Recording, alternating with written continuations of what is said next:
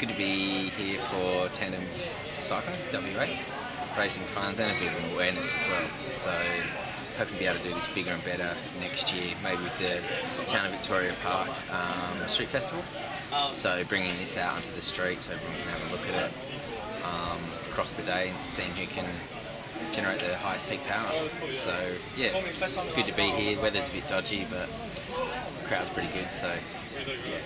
Hi, I'm Anthony and this is Erin. We're both from the committee of the West Australian Tandem Cycling Advisory Council, and today we've been privileged to join Brad and through 868 Cafe to do a little promotional event for tandem cycling for vision impaired and blind cyclists. And we have Erin here, who has been riding with us for a couple of years now, who rides obviously on the back of the tandem, and I'm one of the people who ride on the front of the bike.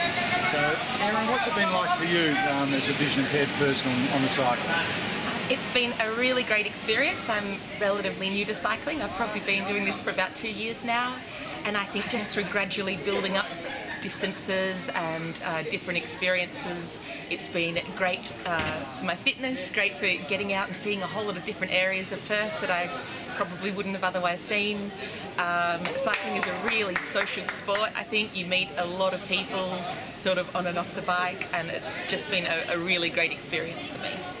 And that's really our aim, is to make sure we get the same opportunity for people who are vision impaired and blind as any other rider. So we spend a lot of time getting out into community events, and we're enormously thankful for Brad and 868 giving us this opportunity to show what we can do. So thank you. Thank you.